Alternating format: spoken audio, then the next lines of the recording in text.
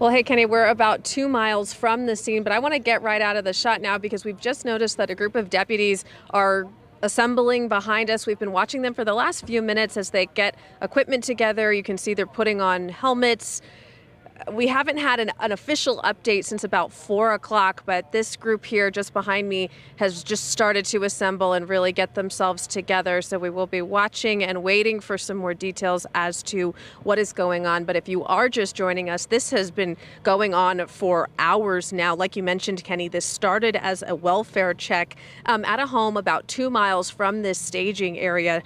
We have learned that 2 deputies were shot. We were told that 1 deputy was airlifted for medical treatment. The 2nd deputy, we are told, is still on scene, but we do not know the condition of that deputy. I want to show you some video now from a helicopter view. This is what it looks like above that neighborhood. Residents were told to stay in their homes, keep windows closed.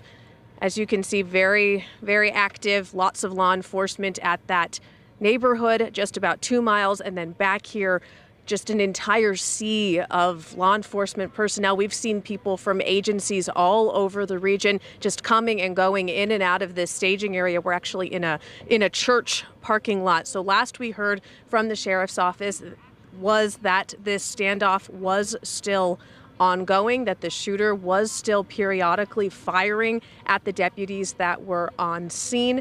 I had asked a short time ago if we were expecting more details late this afternoon into the early evening. I was told by the deputy that I spoke with that he did not know just yet, but the real message that I continue to hear is that this situation, not too far from where we are, is still active and ongoing. Those 2 deputies were shot.